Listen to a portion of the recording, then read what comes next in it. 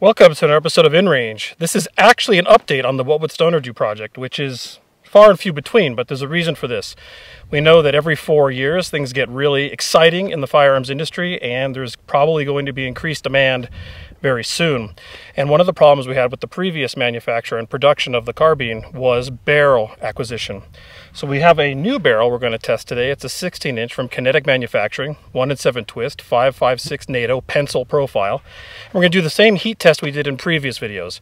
We've got a target down there at 100 yards. We're going to do a 5-round group. Then we're going to go look at the 5-round group, circle it with a pen or something, come back, do a 30-round mag dump into the dirt, and then fire another 5-round group on the same paper target. This will test if the heat treatment has been, the heat and stress relief has been done properly, that the group should not shift from point of aim. It might open, but it won't change point of impact, point of aim.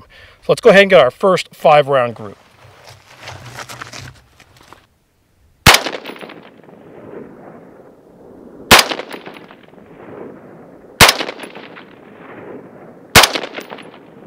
So this is just factory ammo, nothing special, no match grade, anything.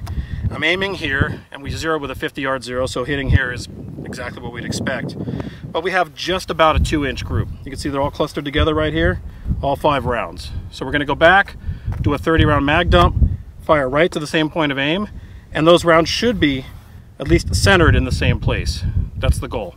I'm going to go ahead and dump a 30-round mag just into the hill, let the gun sit for a minute, load a 5-round mag, and then do the same group test.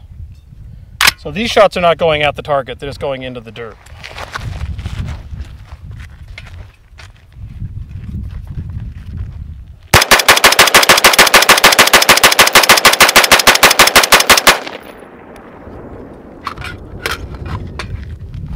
All right, give it a second. Let's load the 5-round mag. Now we're going to take our time on the target.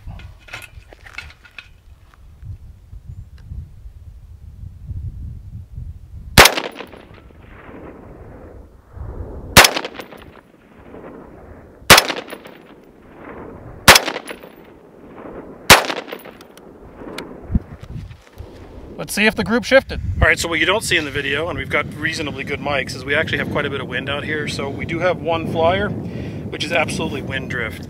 We're having gusts out here, they're going up to 20. In fact, dust levels just went by a minute ago. So we're gonna call that a flyer because that's just the nature of the beast. But the group as a whole, there are 10 hits here. You can see the ones we circled, so we've got the extra ones in here. The original group center is right about here. And even if you count the flyer, the next group center is here. But realistically, without the flyer, the group center is exactly where we would expect it to be. So we're disregarding wind conditions and not shooting match ammunition and all of those things.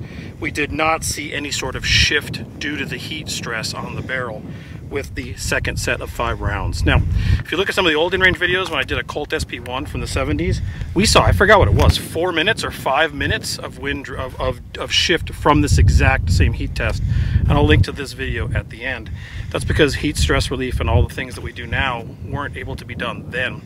So we just wanted to make sure we're not testing for exact accuracy here, exact group size. We're testing for whether or not it shifted under heat, and the answer is it did not. So we're going to go ahead and do a little more testing for our own purposes, but this barrel from Kinetic Manufacturing looks good to go, and this increases our ability to improve the supply chain during what is inevitably the surge that's coming pretty soon. If you like this stuff, consider supporting us on Patreon, patreon.com/InRangeTV. All the ammunition today and all that helps to support this channel and to be able to keep developing this project further and further. If you can't, just subscribe and share with your friends. Thanks for watching.